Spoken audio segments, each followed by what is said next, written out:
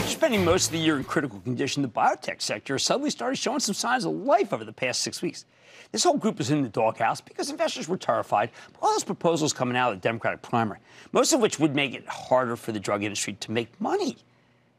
But in recent weeks, we started feeling that maybe those fears are behind us. I don't know, but the group's been able to rally. Look at BioMarin Pharmaceutical. It's a company that makes orphan drugs. That's super expensive treatments for rare conditions that affect fairly small numbers of people but wouldn't be treated otherwise.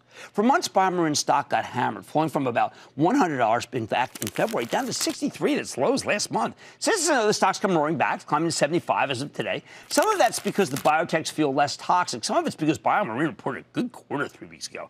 Earlier today, BioMarin held its R&D event, which is much to look forward to. They gave us a positive update on one of their lead drug candidates, a phase 2 treatment for, here we go, I got to try to get these right, achondroplasia, which is the most common cause of dwarfism in humans. So can this stock keep rebounding? Let's check in with Jean-Jacques Bienaimé. He's the chairman and CEO of BioMarin. Get a better sense of how his company's doing and where it's headed.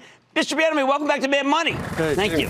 Great to see you. Thank you. Great to see you. JJ, I'm hearing some staggeringly positive gains in height from this drug. Not really conceivable even just a few years ago. So tell us about that, because it could be really So again, so at R&D Day today in New York, we gave this update on now 4.5 years of treatment of those patients.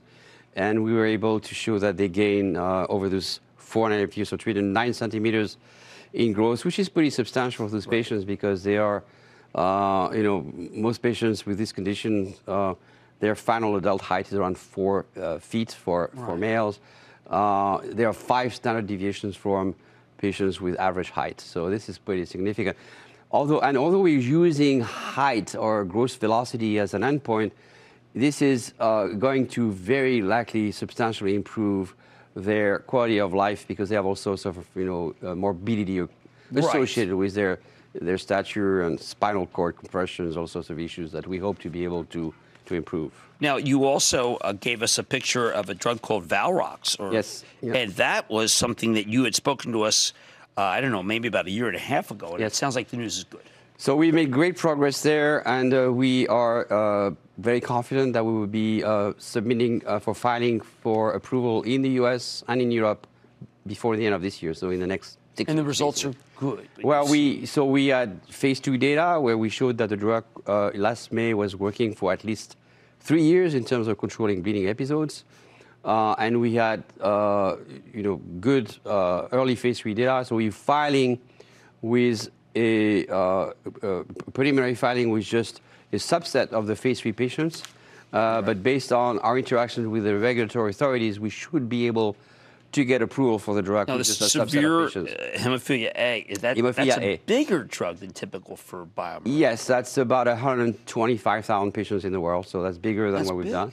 Yeah. Now, the reason I think this is so important is because, meanwhile, the 7 approved products targeted to deliver $2 billion in revenue, you got maybe the most stable of just a continual roadmap of where you're going. So these could be big kickers for you. No, you're right. So that's why I announced this morning at the R&D Day that actually based on recent data, we are more and more confident on the durability of effect of both vosoritide for achondroplasia and Valrox for gene therapy for hemophilia A.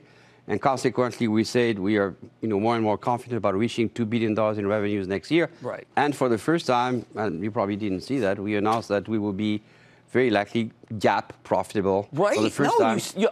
You talked a lot about cost control. Okay. I've never really cared about that for you, but I know the market's changed. Yes. And they want you to do that. I wanted the growth, but you've addressed these issues that they want. Exactly, and specifically now, with the anticipated approval of Valrox and vosoritide, we should see a significant acceleration of the top line, beyond $2 billion. And because we've been growing about 15% per year over the past 3 to 4 years, we should see an inflection point growing even faster beyond $2 billion. And then obviously, then we should see the profitability of the company improve substantially again, assuming those 2 patients. I think that's terrific because I was looking at the stock. Since 2013, it's up about 8%. But this is what's so weird for me. Revenues in 2013, $549 million. Now you're talking about $2 billion. The market does not know how to value your company. How could you have 4 times the revenues and be the stock the same price? And I think the answer is either they're looking for profitability or they're worried about a change in how much people are compensated for developing amazing drugs? I mean, it's a combination of both. And it's also probably because 4 years ago, the stock was probably a little ahead of itself. Right. Well. And now, this pendulum swings one way or the other. But I would say the good news is that, our products have a very long life cycle. We have the 6 products we have on the market in the US have no competition. They are the only product approval for the indication that they treat. So we have, sustainability of our revenues. That's pretty important here. And despite all the headlines, our pricing in the US has not been affected by all the headlines about pricing so far. And also compared to many other big pharma companies, our price outside the US actually pretty similar to the price we're charging the US so no government. one feel okay, because the politicians always say, well, if we had been to Spain, if we went to France, went to Italy. So it is, okay, so there's no comparison that makes your pricing look wrong here. So actually, we looked at the basket of countries that are being used, for pricing comparison. And if we look at the price on average that we pay, that we charge in those countries compared to the US government price, where there are some discount, it's about the same. Well, look, this is, I don't understand the math. I don't understand the science, candidly, but I do understand a stock that is inexpensive versus where it has been. Yes. And therefore, it's a terrific idea. That's Jean-Jacques Bienaimé, Chairman and CEO of BioMarin.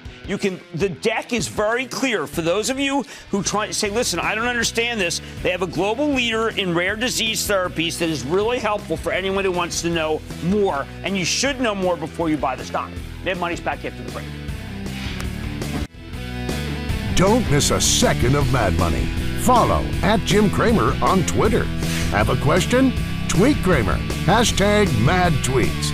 Send Jim an email to madmoney@cnbc.com or give us a call at 1-800-743-CNBC. Miss something? Head to madmoney.cnbc.com.